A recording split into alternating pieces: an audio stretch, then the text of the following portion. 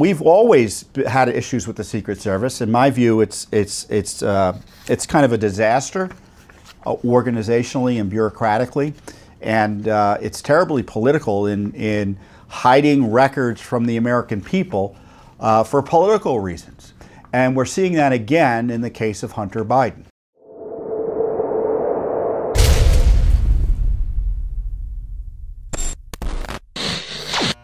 I find it very curious and ironic to see the left hysteria and reaction to the Secret Service allegedly failing to maintain text messages around the time of January 6th. Now, this process of failing to maintain or inform law enforcement, or in the case of the Congress itself, who wanted to see these text messages allegedly, is just par for the course from the deep state, isn't it? And the left is outraged that text messages could have been erased, but I don't recall that outrage when Judicial Watch highlighted and exposed how phones were wiped by the Mueller operation, how we exposed how the FBI was allowing text messages to be destroyed. They didn't care because we were asking about text messages that would have potentially hurt their effort to destroy Trump. So now we're expected to believe that things that the government has been doing for years, all of a sudden is the worst scandal in American history because it relates to January 6th. But the Secret Service, which is in part responsible for these records, we've always had issues with the Secret Service. In my view, it's kind of a disaster, organizationally and bureaucratically, and it's terribly political in hiding records from the American people for political reasons. And we're seeing that again in the case of Hunter Biden. In June 2020, Judicial Watch uncovered that Hunter Biden was visiting all over the world, 29 different countries, including trips to Russia, 5 trips to China. And the reason we found out about those trips specifically and uncovered them exclusively is because we knew what to ask and who to ask, namely the Secret Service that was providing protection for Hunter Biden. And they have recordations of where they go with him. What was interesting is that Hunter Biden, during the second half of the second term of the Obama-Biden administration, the records stopped, meaning that he presumably stopped getting Secret Service protection, presumably by choice. So isn't that interesting? Now that he is the son of a sitting president, he obviously is getting Secret Service protection. And so similarly, we want records about this protection. And of course, the Secret Service, unfortunately par for the course, is stonewalling and refusing to produce records to us. We specifically asked for all records concerning the use of security and other services to Hunter Biden and any other companions, all records concerning the use of government funds to provide security and any other services to Hunter Biden and any companions. And we had 3 separate FOIA requests. Some of the requests, well, at least one of the requests actually go back to some of the Secret Service protection he was getting during the Biden administration. We wanted more information for a broader period of time. The other requests relate to his what the Secret Service has been doing for him now, specifically, where they're providing protection, where he's going. That's what the records presumably would show, and of course the costs of providing him protection for his home in Malibu. Now, we obviously don't want the secret sauce records about how the Secret Service provides protection. That's not what we asked for. We just want the basic records detailing what the Secret Service is doing in terms of costs and such. That provides us insight as to where he's going and how much money we're spending on it. Fundamental, basic records that typically we're able to get or should be able to get under law. But the Secret Service has decided to protect Hunter Biden here. And I say that because we get other records, for instance, about Joe Biden's travel without much trouble from the Secret Service. So why are they protecting Hunter? Well, you know why they're protecting Hunter. You know why. At least that's the conclusion I draw from this unusual obstruction by the Secret Service. So Judicial Watch has sued in federal court, and so this isn't just a matter of complaining. Judicial Watch acts, and that's what separates Judicial Watch, frankly, from the political class. The political class likes to complain and kvetch, but what Judicial Watch does is say, we know what to do. We ask for the records, and if they're unwilling to give us the records and we have the capacity, because sometimes we don't, because we have thousands of Freedom of Information Act requests pending, we sue. And in this case, the Secret Service is stonewalling us not on one, but two, but three Freedom of Information Act requests related to Hunter. So the other news this week as it relates to Hunter, which I'll bring up as because this is part and parcel of that, because to me this is a window on Hunter corruption.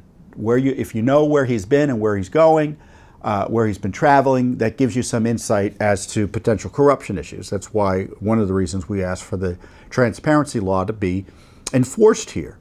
Fox News reported that it's a make or break period for the Justice Department in terms of deciding whether to prosecute Hunter Biden on a number of issues related to his international schemes to get money, trading on his father's name, and converting his father's public office into private gain for him and his business partners. Of course, there are other issues related potentially to drug use, tax cheating. Speaking of the Secret Service, there are allegations the Secret Service swooped in to try to help him in terms of a gun issue where a gun was lost and the Secret Service showed up to try to clean up the mess. So there's potentially also a charge related to his evidently lying on the federal background check form for a gun purchase about his drug use. Easy, straightforward prosecution if the Justice Department decided to pursue it. But all I need to tell you is that they've had the Hunter laptop since 2019, and they've been protecting him ever since. Now, Attorney General Garland says, oh no, he trusts the U.S. Attorney in Delaware, the Biden's home state, to fairly prosecute this. Well, we already know there have been stonewalling and delays, so we already know that's an issue. And secondly, the Justice Department regulations that were thrown in our faces repeatedly require that a special counsel be appointed when there's a conflict of interest by the Justice Department. Now, of course, there's a conflict of interest by the Justice Department in figuring out whether to prosecute Hunter Biden.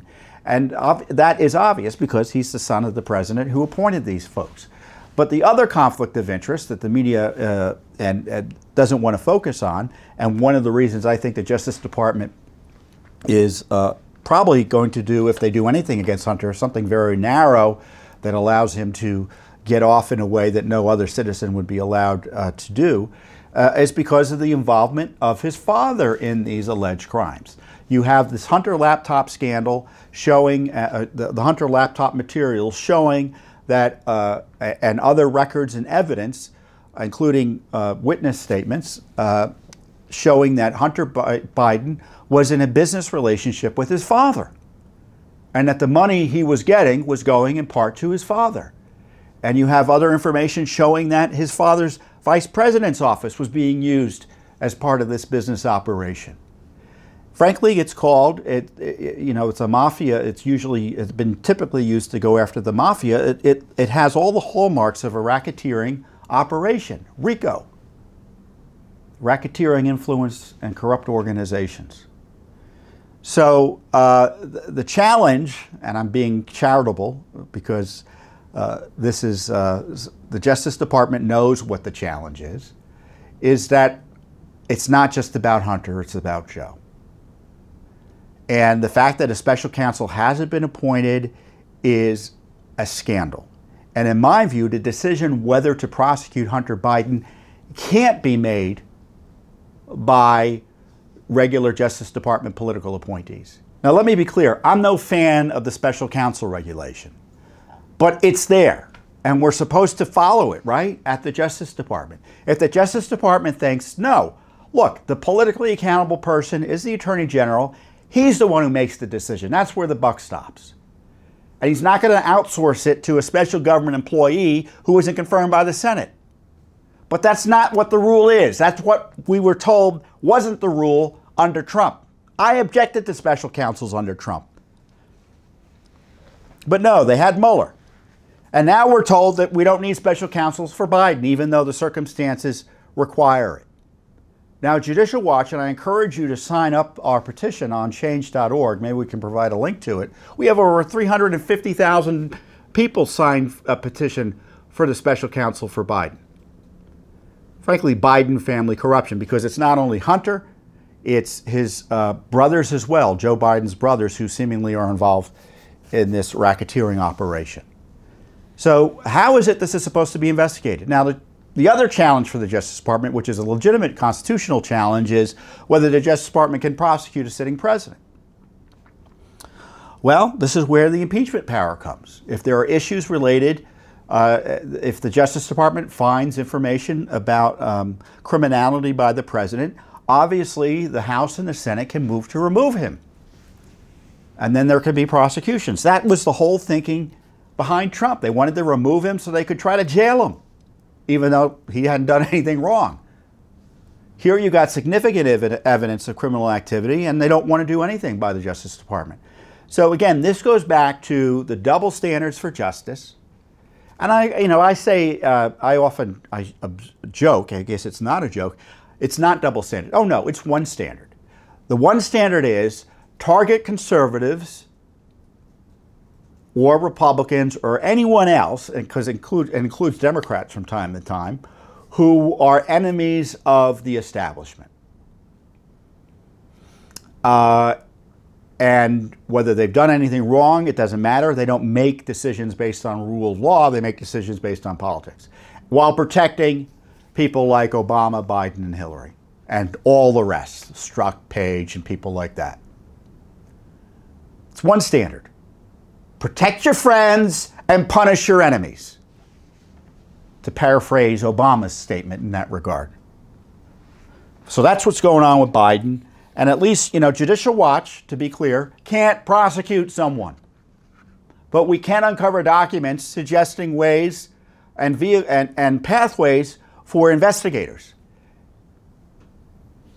or prosecutors, if there were any honest ones out there. And of course, the documents educate you about what needs to be done, so you can tell your elected officials what you think. So at this point, we're probably doing more honest investigations, and frankly, there are other good people doing some honest investigations there too, and I don't want to deny that there are other folks interested in these issues. And then the Justice Department. I think what they're doing, our experience is anything they do, it's almost always reaction to public disclosures. So let's say there's a leak of the laptop saying that Hunter Biden was involved in sex trafficking on an international level, implicating his father, which is what happened. And so the Justice Department would never have wanted to look at that outright, because they saw it they had access to the same materials, practically speaking, or could have. So what they do is they quickly start to pretend to investigate it. I mean, we saw that during the Hillary Clinton email scandal.